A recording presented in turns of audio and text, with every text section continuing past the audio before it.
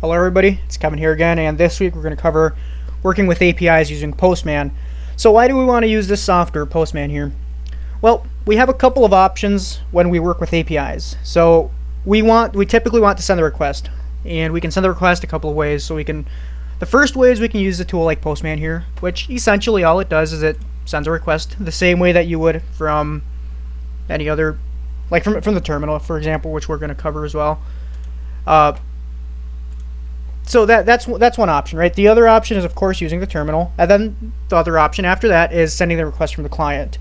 So when we select one of these options, each one has its pros and its cons. Of course, with Postman, I'm currently in the free environment, so it has a lot of functionality for the free environment, or the free plan, whatever they call it, and it works quite well. And then with curl, right, with the terminal, that is free, and it's available without having to download anything on just about any system, right, on Windows or Mac or Linux. So that's a positive. Of course, when it gets a little bit more complicated, as you will see with this authorized API that I have written here, it becomes a little bit more difficult to send these requests just to debug the API. And then, of course, the other option is to send the request from the client side. So, for example, if we have an application like, let's see here. Let's look for a good example here. Let's say GIMP, the graphical image processor. Let's say that makes an API call to a server. Maybe in the source code they're sending some requests to an API that they wrote, or maybe an API that they didn't write. And when they were writing the logic, they had to know what that API was going to respond with, the format, all that sort of stuff. So that's another option, right? You can play around with that and debug it that way. But Postman, in my experience, is one of the better ways to work with APIs. Of course, I'm not sponsored or anything with Postman or anything. It's a cool tool, and it's free, so I use it quite a bit. But let's kind of go over what you can use it for when working with an API. So this is an API that I demonstrated last week. It's the authorization API, where we can get customers and users and login and all that sort of fun stuff that you typically do with an API. So what I did is I started debugging here. So just start debugging, and I set a breakpoint right here. So what we're going to do is we're going to try to send a request, and I'll take that breakpoint away so you can see what it does. So if we want to send a request to this API, we can just pull up a command prompt, and we can do curl, and then I'll just paste, whoops, go back to there, send that request. There's an authorization problem though. Let's kind of look at the URL here. So this is the base portion of the URL. So it's HTTP, Hypertext Transfer Protocol, and then the essentially what you would consider the website, right? The domain, and then the port, because we got to hit a specific port in order to get to this API. And then this would essentially be the equivalent of like a controller if you're working with C#. Prefix is another name for these here, and then finally it's the actual endpoint, what the final destination is where you're sending the request to. And as we can see here, it says authorization problem, which is what we would expect. We sent the request. We said, hey, send us all of the users, but we didn't say who we were. We didn't provide any sort of credential. It's kind of like trying to get into a location where you need to show identification, and you don't show ID, and if there's someone enforcing that, you're not going to get in more than likely.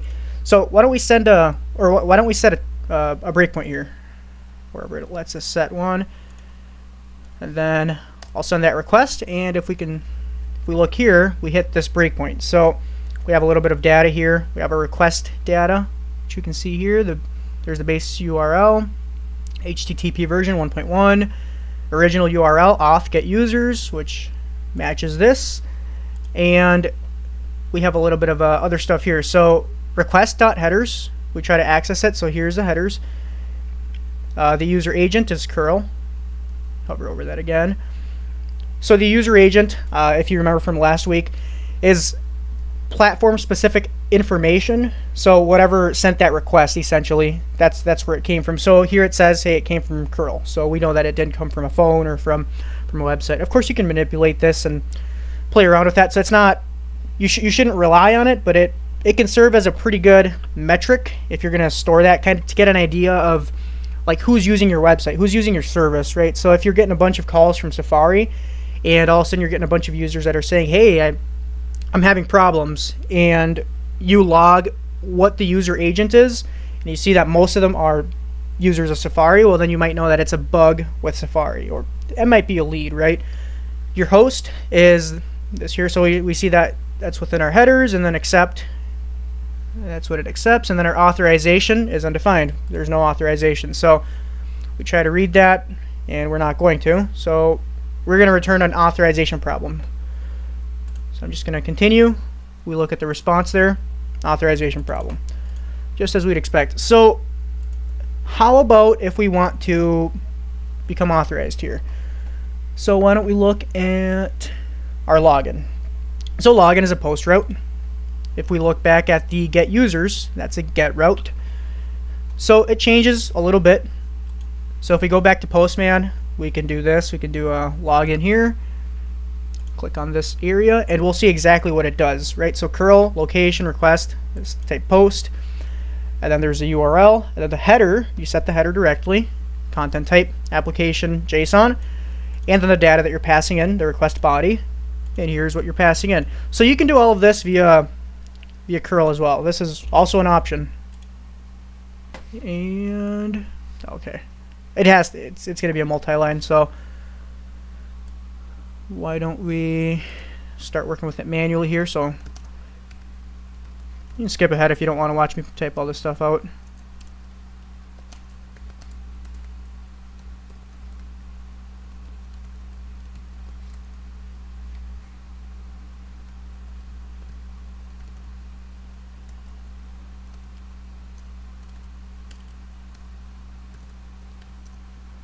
I wonder if this is an end of line. I never use that. We'll leave it and then we'll go back.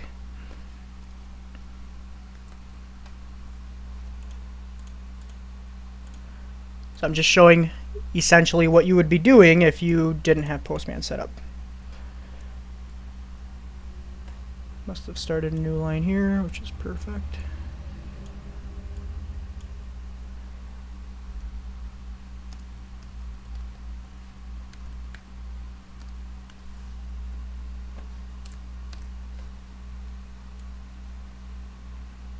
There's the payload that we're going to send. Oh, that's a multi-liner, so we're not going to do that.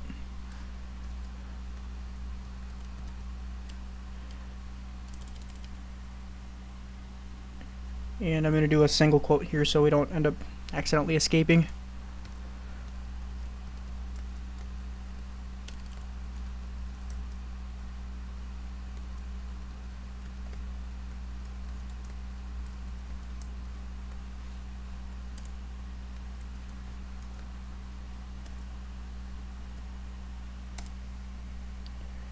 Okay, looks like it didn't like that. I'm gonna go ahead and clean this up first so that you guys don't have to watch me struggle here. So the terminal was being kind of problematic, so all I did was I switched over to Git Bash, copied it directly, and pasted it here. There's a request. So there's our token, there's the data that we got back. So now we would have to form the request for the get users, right? So we would have to go here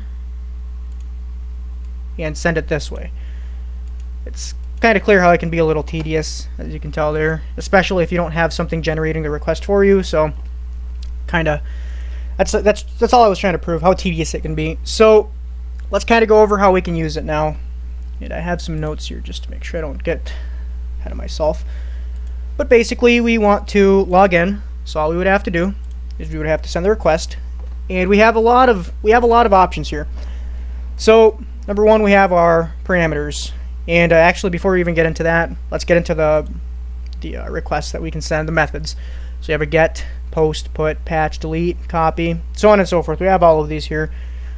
I already mentioned before in the last lecture video that I prefer get and post typically, but they have their uses, so be aware that they exist. And then we have our parameters, right? And I mean, I should mention, of course, you haven't used this before, we have our address bar here. So this is where we would enter our address that we want to go to. You might notice these here. So these are variables that we can use. I'm not going to get into those quite yet. Just kind of go over the basic operation here. So we have our query string parameters. If we try to set some query string parameters, we can say Doge here and a value of coin, and it automatically formats them. It's pretty useful. Typically you use that with GET requests. However, if you look at the logic here, just like most other programming languages that you write APIs with, you can access the request body whether you're inside of the post or in a GET route, either ways. But it's typically convention to stick to the request body if you're using a post route, and typically convention to stick with query string parameters if you're using a GET route. So that was our query string parameters. We have our authorization. So we have a couple options. We can do OAuth. We can do bearer token, which is what we're going to use quite a bit in this here course. And then we have all these other items here that we can use. They don't really apply to the course, but be aware that they exist because you might use them in industry. Then we have our headers, which we can set. So we could set a header of, again, Doge and coin, and that would be sent. So if we look here, here's that header that we set directly. We're not going to use that, so I'm going to go ahead and get rid of that. Remove it here too. We have the request body, which is what we're actually sending, like the payload that we're sending. So we have a couple options here. We can do none. We can do form data. We can do URL encoded, which I've used before in industry. Raw, which is, you have a couple options. You can either do XML, so extensive markup language. You can do HTML. You do JSON, JavaScript, or text. I'm going to stick to JSON because that's what the API that I wrote is using. Of course, we have binary. We have GraphQL. We're not going to work with any of these, but be aware that they exist. We have our pre-request scripts, which we're going to look into the documentation in a little bit as to what they do. But basically, it's a script that you run before the request even starts. And tests. I love the tests. This is what I use extensively. And that's because this is what you do with the data that you get back. And you can store it in variables. You can do actual tests, as you can see here. And we have our settings, which, as they exactly what they say is what they do basically. SSL verification, HTTP method, authorization header, so on and so forth. So you can set all of your stuff here. It's pretty useful. So let's kind of get into variables right away because that's a big one. And with variables comes environments.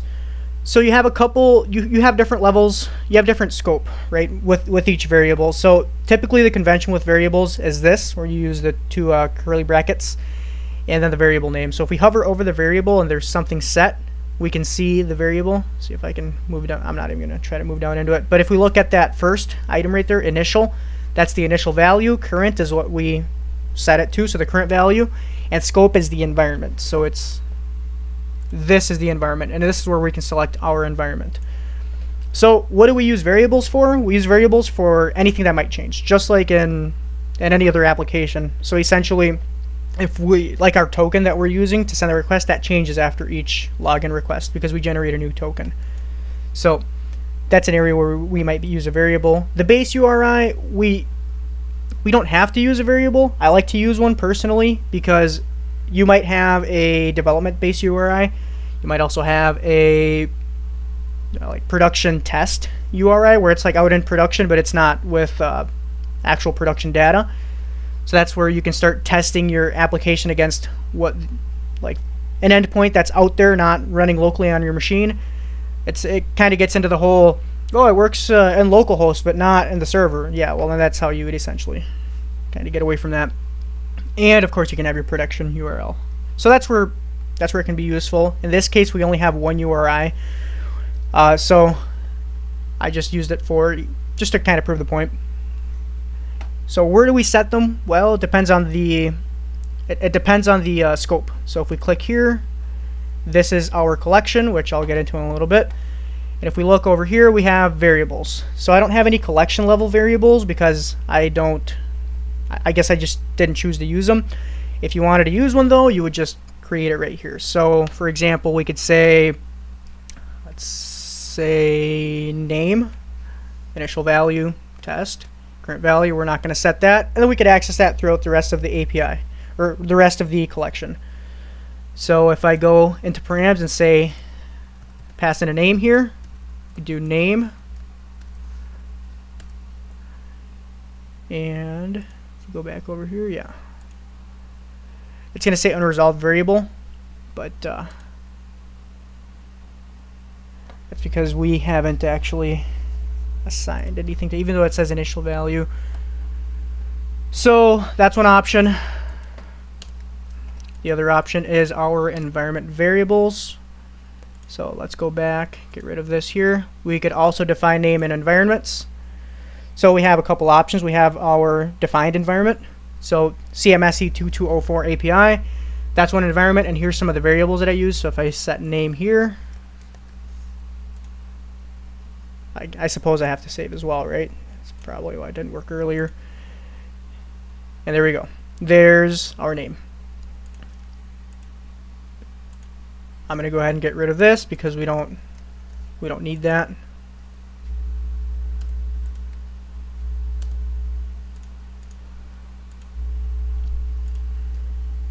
And our globals, just as it sounds, they're global to the entire, to like all of the collections.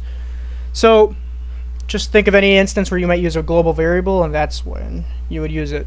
So basically not often, because you don't want to use global variables too often. It's quite niche, right? So you don't want to use them for, you don't want to use global variables, you don't want to overuse them. I should say that's the proper term. If you're wondering, it's because of data consistency. So you're trying to access it in one area, and then maybe another area of the application tries to access it. So that's, and then you end up with an instance where you can run into like semaphore problems, essentially. If you're not familiar with it, look into it. It's like a computer science concept. A good video for that is Spanning Tree. So Spanning Tree is the channel. So you just look up Spanning Tree semaphores. It's a great example of how they work and what they are. So kind of went over our environments. We can create new environments and import environments. Not going to go over the import because I don't have one to import.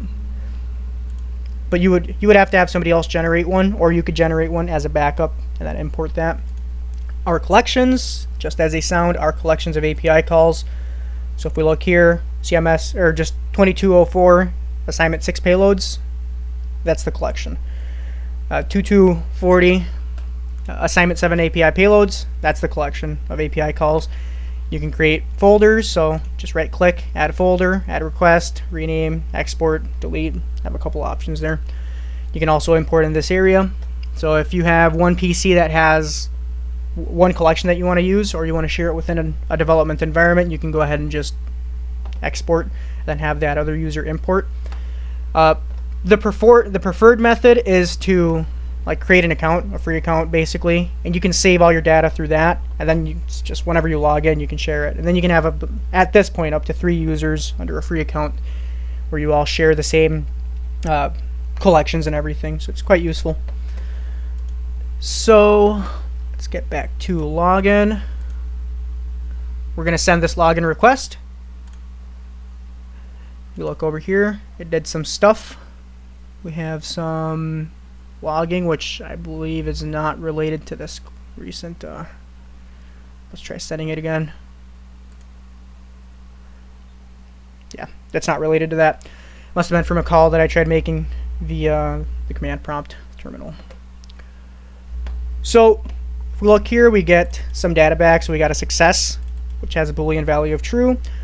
We have a variable data, which is essentially JSON inside of what do you call it, a parameter.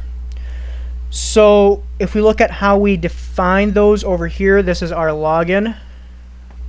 It says right here we set a user ID to, let's see here, oh, I'm sorry, this is where I'm signing, so forget about that.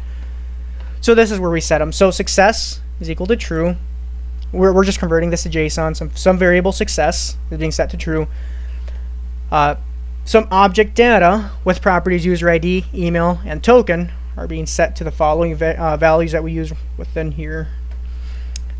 So this this over here in Postman is the result of that, essentially. So how do we use this? Well, this is our token that we want to use with our other calls. So we can use tests. And now we can get into, personally, I love this. I know a lot of newer developers hate it, but it's the documentation. It tells you exactly what everything does. So if we look at environment variables, it'll go over all of the environment related stuff. You're gonna see this here PM, the Postman object. So you have to get used to that. That's essentially what you use within Postman.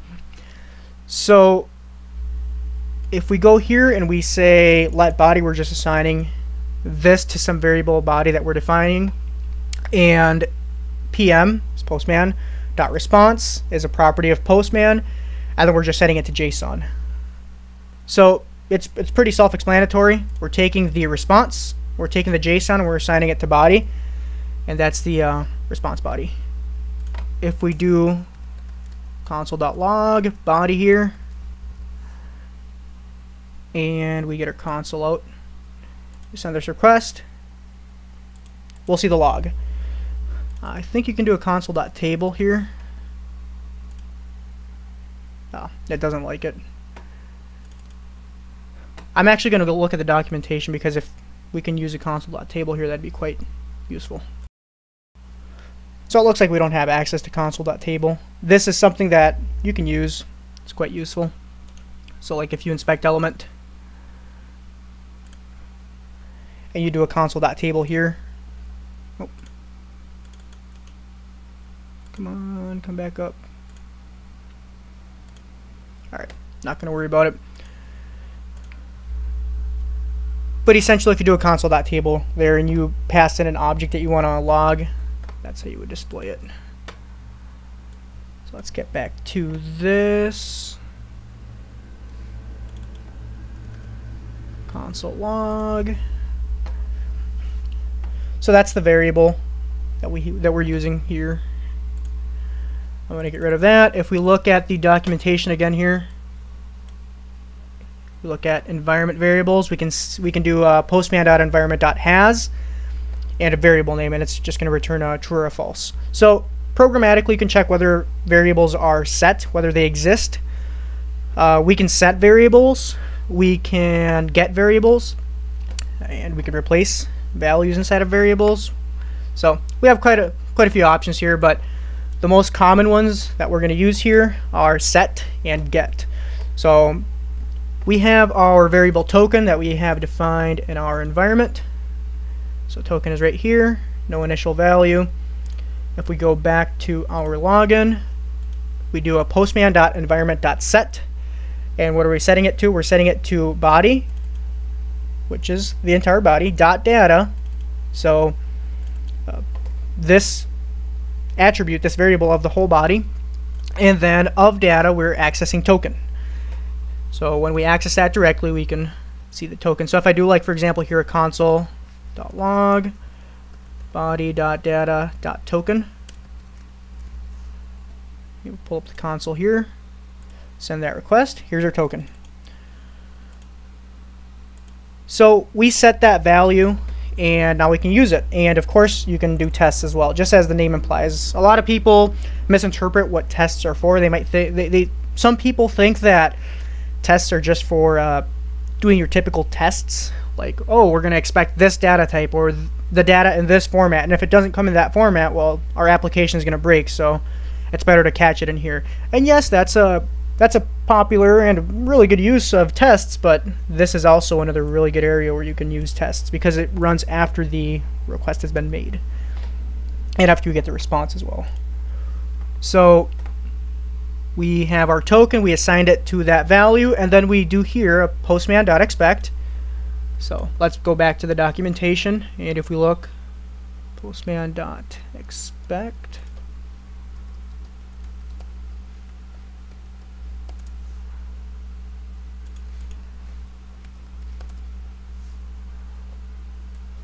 go to the docs here,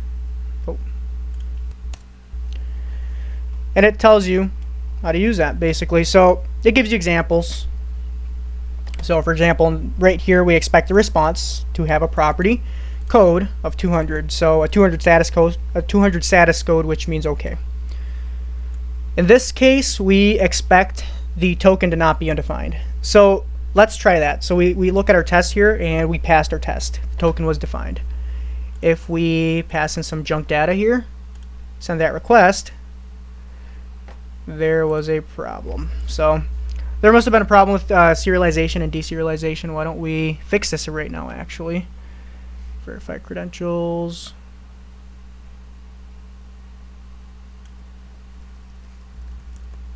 Whoops. We're going to try this, and we're going to catch an error. Yeah. I'm not going to get super into the weeds here. We could fix it, but you could do that on your own working with JavaScript. But essentially, you can test whether stuff passes or if it doesn't pass. In this case, it clearly didn't pass. It actually broke. So let's try sending a good request again, though. Tests pass, and when we send a request, we have access to quite a few things here. So we have access to the body, which was returned. We can see that in JSON pretty print format. We can see it in the raw format. Preview and visualize. I never use those, but be aware that they exist. Cookies. We don't use any cookies. If you set any, or if it returns any cookies, you can access them that way. Headers. We can see what was returned. Test results, and then we have a couple other items here. So we have our response. Postman's pretty useful because it shows you what each code actually means, the time that it took to send the request. So if we look here, we have our socket initialization, DNS lookup, TCP handshake, transfer start, and download, and it gives us a total. We have the size, tells us the size of everything, and we have the option to save the response. So we want to use the token later on now. So what we do is, if we look here in authorization, we don't have any authorization in here because we don't need any authorization to send the login request. It's like a chicken and an egg problem, right? You need to be able to log in first. So if we go to get users and we go to authorization, we're going to notice here that we access a variable token, and it's set to what we set it in login inside of that test. And we set the type right here to bearer token. So if we change this type, we can access that, or we can see how that changes right here via the header. So API key, no authorization, auth1. See if that'll reload. Might have to set some more. Yeah, we have to set some other stuff there. But as we start setting stuff, we'll see more stuff in the curl request.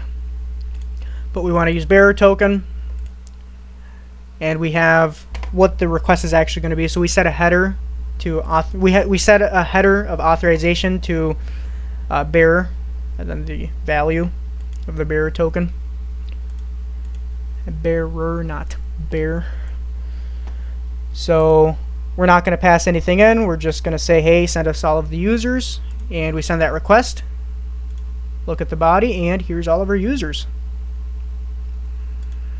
Let's say we don't have any authorization. Send that request.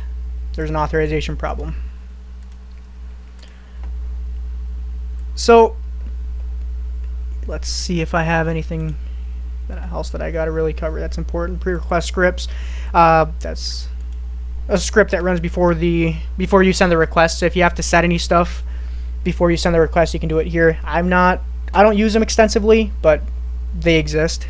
Be aware, basically. And if we go back here, I just want to cover everything, all of the necessary items before I demonstrate how you would work with a brand new API that you've never worked with. Environments, terminology, so kind of covered that last week as well. Collections, variables, yep. So all this looks pretty good.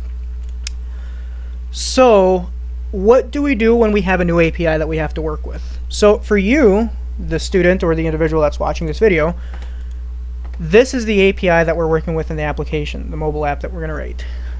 This API is not well documented. It's just something that I spun up quickly just to use with the app that has authorization and such. But if you're accessing a public API, typically they have some level of documentation. This one doesn't. It's not a public API.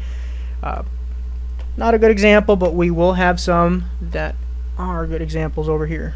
So essentially you have to be aware of the routes that you can call.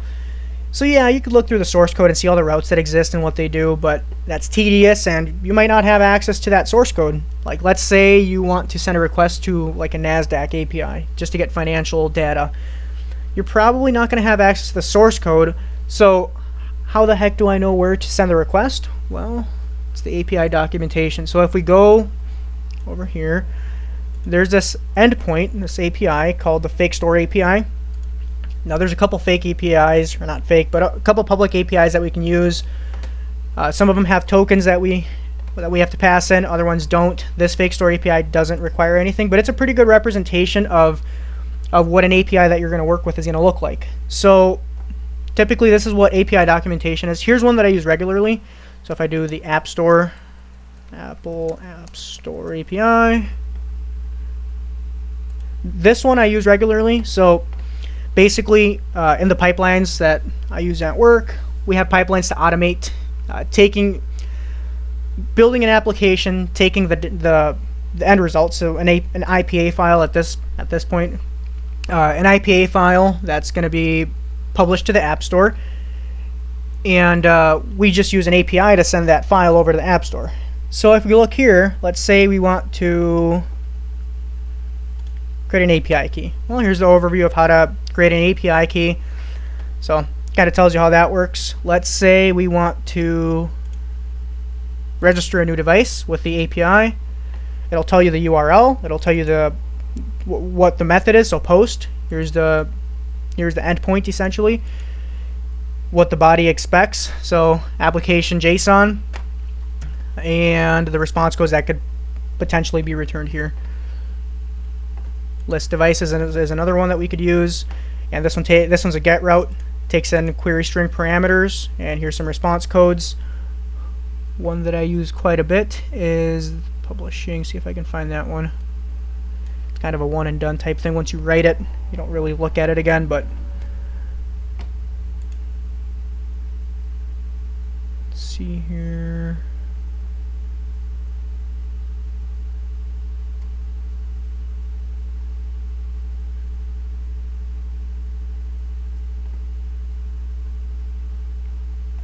I'm sure this is boring for you guys to watch me search for the route that or for the endpoint that I make calls to, but yeah, basically this is what it's like.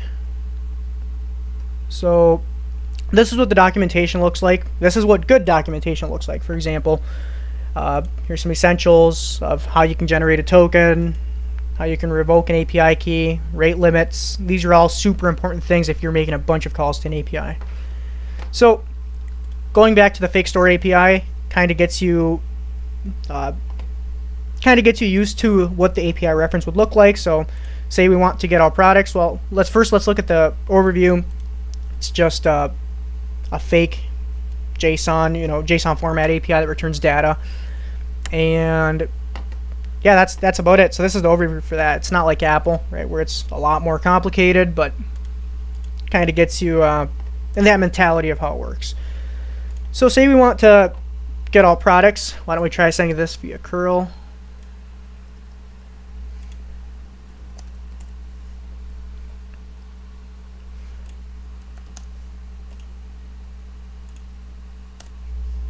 There's our data. So this we can't really read. We can do pretty print. We can do stuff to get this printed in a more neat way, but why do that when we have Postman? So here is our base URL. So say you wanted to create a new environment here, we would do, or a new collection, I mean. Create a new collection, call this the fake API. Let's add a request to it. Let's call this get, what is this here? Get products.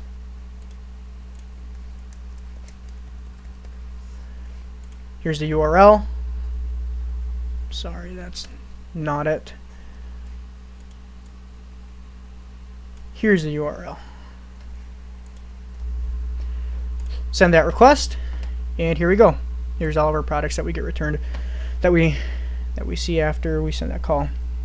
So if you've made it this far and you're still wondering how this could be used, we could access all of these properties within our mobile application and display them on screen. So for example, if you have an e-commerce application and you want to display the items that you have available so that the user could go and maybe place an order, go shopping, have a shopping cart and all that sort of stuff, this is how you would transmit and how you would access the data, essentially. Of course, we're not going to cover serialization and deserialization quite yet, but just be aware that this is the raw data that we're sending between the API and the client. So yeah, here's all that interesting stuff. See if we can access this.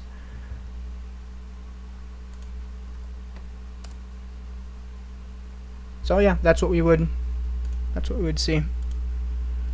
And 1 second. Okay, so that's where we get all of our products. Get a single product. This is where we can make it a little bit more complex. So we can go back to Postman here.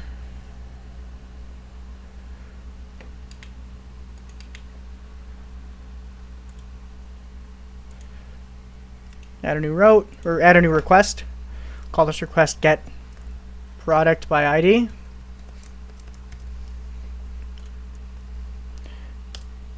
And rather than passing it in that way, actually, now that I think about it, it doesn't take it in as a query string parameter, does it? That's a little strange to okay, so here's a query string parameter. But I guess that's the way that this one handles it. So we're just going to send 1. That's product 1, 2, product 2.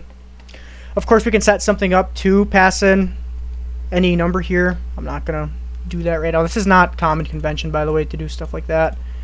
At least not in my experience. Let's create a new request here. See if there's any post routes that we can send.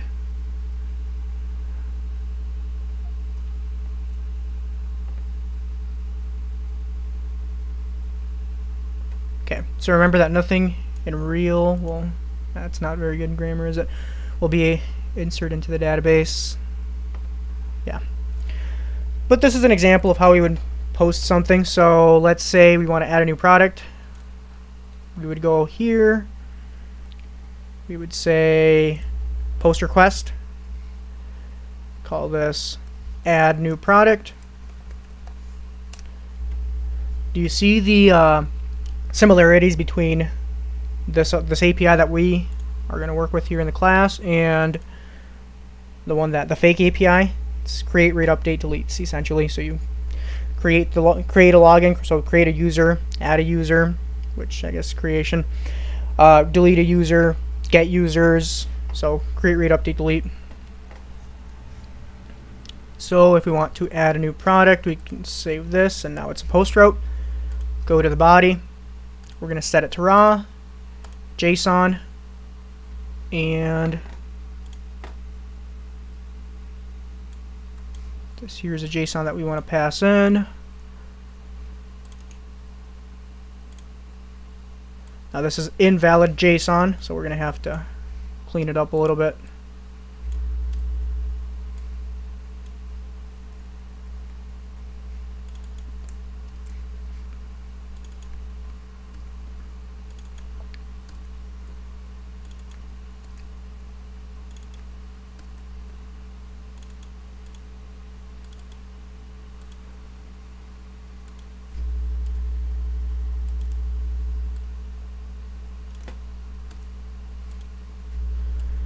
Again, I apologize if this is not super interesting to watch. You can go ahead and skip ahead if you'd like.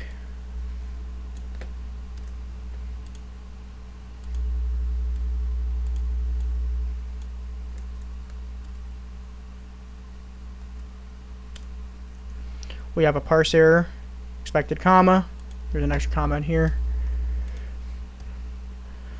Save that, send that request, and looks like we had a 200 OK. Now personally, if I wrote this API, I wouldn't return a 200 OK. I'd return a 201 created, but this is what they returned, so that's fine, I suppose.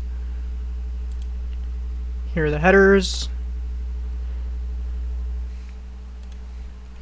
So that's an example of where we would use that. Let's go back to an actual instance where we could go and create new stuff. Let's do create customer. Well, first let's do our get customers. So I don't think I actually, yeah. Let's go back. Yeah, I don't want to mess that up. Got our customers.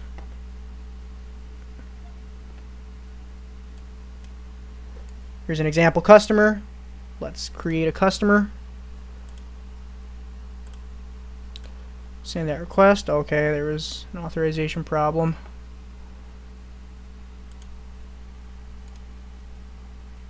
Let me make sure. Yeah, so that does exist. So there's no authorization, so we're going to want to add that. Save that. Try sending that request. Created a customer. Get customers again. See if it did create it.